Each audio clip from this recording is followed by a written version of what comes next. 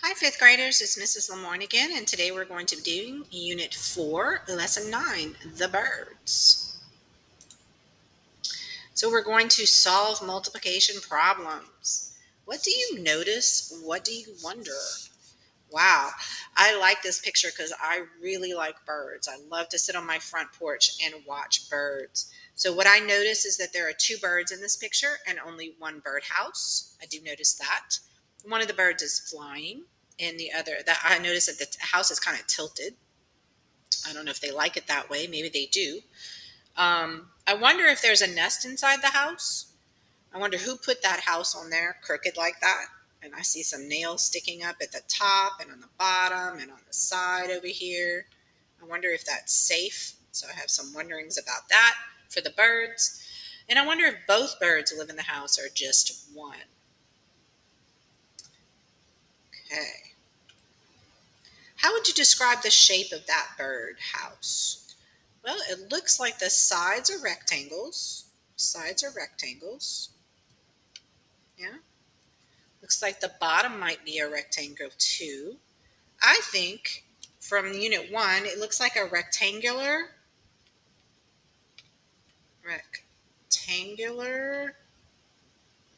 prism. I almost said that it looked like a cube, but I know that a cube has to have all equal sides. And this side looks really long, whereas the bottom looks really short, right? It looks like it's longer. The sides are longer than the width of the bottom. So it doesn't have equal sides. All right. I wonder if we're going to be doing a lot of work with volume. Oh, yes, we are. What do you notice and what do you wonder about this table? What do you notice and what do you wonder? Oh, I noticed that there are lots of different kinds of birds right here. There's a chickadee. I have Carolina chickadees in my yard. Wood ducks. We have a barn owl. We have a red-headed woodpecker at my house. And bluebirds and swallows. We have almost all of these at our house. So I noticed that first of all because I'm very interested in birds. I noticed that the side links of the floor, yeah, are smaller. They're different for the height, right? I wonder what those numbers mean. Do smaller birds have smaller houses? So look, this one's a 10 by 18, right? But this one's only a 4 by 4 for the chickadee. I know that chickadees are really tiny and that barn owls gets a big one, right? And the wood duck gets a big one. So these must be bigger birds. So that's what I notice. Okay, let's see what they're going to have us do. There we go. Different types of birds use different types of houses. This table gives you the recommended side lengths for bird houses of various species. Estimate the possible volume for each birdhouse. Be prepared to explain your reasoning. So, to estimate, I don't have to find exact numbers, do I? Estimate, remember, means easy. So I can make the problems really easy if I want to. Okay, so how am I going to do this? How are we going to find the volume? All right, so I think what I could do is I could find the area of the floor. So I have the side links of the floor, right? So I could find the area of the floor and then multiply it times the height, and then that would give me the volume. Because I remember from Unit 1 that volume is going to equal the length times width times height, or the area of the base, that would be the floor, right? The area of the base times the height. So I have the side links of the floor and I have the height. So the area of this floor is going to be 4 times 4. It's going to be 16 square inches. So I can multiply this, and because I am estimating, I can make it easy. I don't want to do 16 times 6 or 7 or 8 or 9, but I could do 16 times 10 really easily in my head. So I think the volume is going to be 160 cubic inches. So see what I mean by making estimation easy? I'm not going to worry about these. I want to do something really easy. Oh, and here's another 10.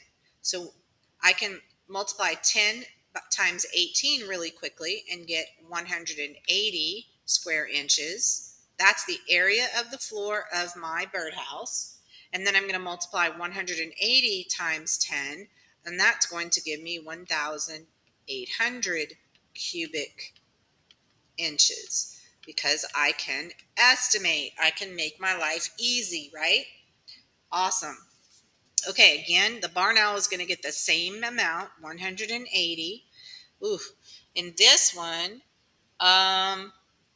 they don't give me a 10. It's anywhere from 15 to 18, right? 15 to 18. So that is going to mean I'm going to have to do a little bit of math on the side. So I can do 180 times, what would be the easiest? Maybe 15. 5 times 0, 5 times 8, carry this 0. 5 times 1 plus 1 is 900. And then I know that I'm going to be 10, and 1 times all of that is going to be 180. So 0, 0, 7, I'm going to say 2,700. 2,700 cubic inches. All right. 6 times 6 is 36 square inches. And then I'm going to have to multiply it times one of these, right? So 6 times 6 times 12. So let's do 36 times 12. Well, I already know that's going to be 12. 6, 7. I'm going to do 10 times 6 is 6 and 3. 2, 13, and 432 cubic inches. All right, we're getting through this, right? Oh, between 6 and 10, there is at 6 and 12, there is a 10. So I'm going to use 10 for this one. And I know this is going to be 25. 5 times 5 is 25. Times 10 is going to be 250 cubic inches. Okay, another 36. Did I do a 36 already? I did a 36 times 12 already. That doesn't help me, does it? So let's do 36 times 6. 6 times 6 is 36. 6 times 3 is 18, 19, 20, 21. 216 cubic. Oh, I forgot to put inches up here. Inches. All right. Messy work, but it is done. Okay, let's see what they ask us to do next time.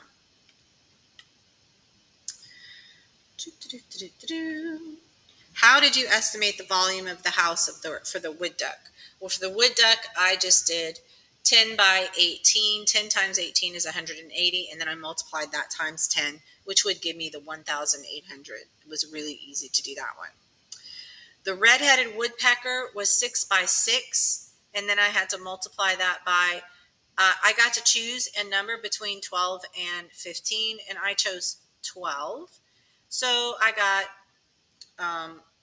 you saw what I got for that one. Which numbers are the friendliest for estimating products? Well, any power of 10, right? Anything that ends in 0 are the easiest numbers to work with. All right.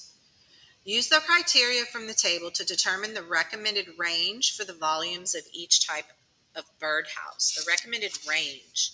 So I'm going to have to find the area of the floor again, right? Find the area of the floor. So that's going to be 16, 180, 180, 36, 25, and 36. So I multiplied the length times the width of the bottom of the floor of the birdhouse, and that's how I got these square, and they're all square inches, but I'm not going to write that right now.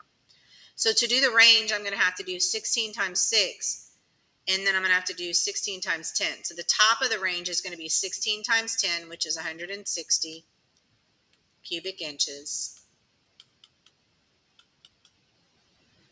So the top of that's the top of the range. The bottom of the range is going to be 16 times 6, right? Because remember, again, I'm doing area of the base times the height will give me the volume. All right. So I already know that. Let's do 16 times 6. So I'm going to show that over here. 16 times 6. 6 times 6 is 36. 6 times 1 is 6, plus 3 is 9. So this is going to be anywhere from 96 to 160 cubic inches. All right, for this one I have 180, and I know that the bottom of the range is going to be times 10, 1,800 for that. So now I have to do 180 times 24. So this is what I'm doing. I'm multiplying it times 6, and I'm multiplying it times 10. So 96 to 160. Now I'm going to do 1,800. Now I have to multiply it times 24. So 180, 80, that's the line, times 24. 4 times 0 is 0. 4 times 8 is 32. 4 times 1 is 4, plus 3 is 7. I'm done with the 4 and the 3.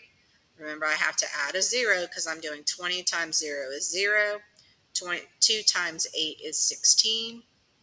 2 times 1 is 2, plus 1 is 3. 7 plus 6 is 13. 3 plus 1 is 4. So the range for this one is going to be 4,320 cubic inches. Okay. All right, now I'm going to have to do 180 again times 15. 5 times 0 is 0. 5 times 8 is 40. 5 times 1 is 5, plus 4 is 9. Add my 10. 10 times 0 is 10. 10 times 0. 10 times 8 is going to be 8. Is that right? Oh, I got to put a 0 there, don't I? So I forgot that, right? 1 times 0 is 0. 1 times 8 is 8. 1 times 1 is 1. So we're going to add that up. 0, 0, that's 17, and 2. So this is going to be 2,702. Now I have to do 180 times 18. That's going to be 0. 8 times 8 is 64. 8 times 1 is 8, plus 6 is 14. I have to add my 0 one time, and this is going to be 180, right? 180, and then add it, because 1 times all of that. 0, 4, 12, 3. So here we go, 3,240 cubic inches. All right, we're getting some work done here. Now I have 36. The area of the floor is 36, and I'm going to multiply that times 12. I feel like I did that already, but we're going to do it again. 12. 2 times 6 is 12. 2 times 3 is 6, plus 1 is 7. I'm going to mark that out and mark that out. Make sure I put a 0 in the ones place. 1 times 6 is 6. 1 times 3 is 3. 2, 13, and 4. So our small range is 432. And the top of our range, we're going to have to do 36 times 15. All right, 36. We sure are getting some practice with our multiplication, right? 5 times 6 is 30. 5 times 3 is 15. 16, 17, 18. Add my 0, cross that out and that out. And then I know that 1 times 36 is going to be 36. 8 plus 6 is 14. 3, 4, 5. I'm going to do 540 cubic inches. Okay, 4 more. Now we're going to do 25 times 6. Remember, I can think about quarters. 25 times 6. Well, 4 quarters is $1, and then 2 more quarters, so I think that's going to be 150. 150. Love working with 25 because it's easy to figure that out. And then I can just double that because 12 is double 6. So if I double that, I think this is going to be 300 cubic inches. Let's see if I was right? 25 times 12. 2 times 5 is 10. 2 times 2 is 4, plus 1 is 5. Bring down my 0, 5, and 2, 0. Look at that. I was right. I just did this, and then I doubled it because 6 is double of 12. Very good. Okay, Last ones, I'm running out of room here. I think they'll fit over here. So now I have to do 36 times 6. Oh, I already did that. That's 150. Yay. Not going to rework it. Now I have to do 36 times 8. 36 times 8. 6 times 8 is 48. 8 times 3 is 24. Plus 4 is 28. 288 cubic inches. All right. So we have to be careful not to make mistakes, and it was a lot of work, but look what we did. We did it. We got through it. Good job.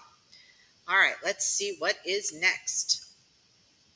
How did you find the recommended volumes of the Bluebird house? Well, we found the area of the bottom or the base, the area of the floor of the birdhouse, and then we multiplied it times the two recommended range numbers, right?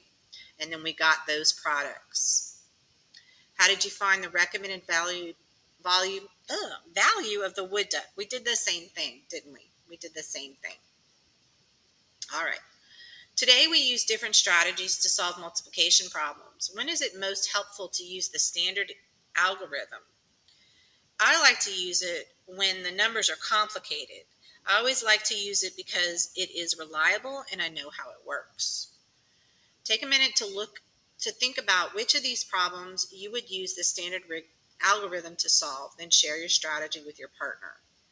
All right, so let's think about each one of these because different problems call for different strategies. I would probably not use the standard algorithm for this one because I can think about this in my head. 2 times 2 is 4, and then I have 1, 2, 3 zeros, right? Tens, hundreds, thousands. Tens, hundreds, thousands. I don't know if I would use the standard algorithm for this one because I could do 6 times 40 is 240, and then 6 times 5 is 30. So I could just add those in my head and do 270. But for a problem like this one, I would probably need to use the standard algorithm because I can't hold all those numbers and their place values in my head. So I'm going to make sure that I line everything up with the place values and then multiply, right? That way I'm not making any mistakes and I'm not forgetting anything. So 7 times 4 is 28 plus 2 is 30. 7 times 1 is 7 plus 3 is 10. And then we can cross those out, right? I'm going to do, this is 60 times 3, so I'm going to have to make sure that I have that there. And 6 times 3 is 18. 6 times 4 is 24 plus 1 is 25. 25. Got to make sure that's right. And 6 times 1 is 6 plus 2 is 8. Now I can add them together and I can do it. But I don't think that I would have to use this algorithm to find the answer to this problem. I would probably use the algorithm for 125 times 9 as well, just so that I make sure that I'm not messing up when I add those carryover numbers, right? 18 plus 4, that would be 22. 9, 10, 11. So that would be really hard for me to think about in my head. Maybe you can, but the ones that I wouldn't use a standard algorithm are these two, and I would use one for the bottom two. All right, here's our cool down, our last problem of the day for lesson 9. To make a birdhouse for a screech owl, the recommended area of the floor is 8 by 8. So that area of the floor would be 8 times 8, 8 inches. Let's rewrite that. 8 inches times 8 inches gives me 64 square inches. Or you could write that 64 inches and put a 2 there, that's squared. The recommended height is between 12 and 15 inches. So I'm going to have to do 64 times 12 and 64 times 15, right? Because I want the recommended inches, the range. They want the range of volumes. 2 times 4 is 8. 2 times 6 is 12. I'm done with the 2. Remember that this is 10 times 4, so I'm going to have to add a 0. 10 times 4 is 40. 1 times 6 is 6. 6 and 7. So the smallest volume is 768, 2, and then we have to do times 15. 5 times 4 is 20. 5 times 6 is 30, plus 2 is 32. And then that means 10 times 4 is 40. 1 times 6 is 6. 0 plus 0, 4 plus 2 is 6, 3 plus 6 is 9. So the recommended range for the screech owl is 768 to 960 cubic inches. We could also write that as 768 to 960 inches cubed. That 3 means cubed. All right. Good job, boys and girls. I will see you again in lesson 10. Thank you very much for working with me today.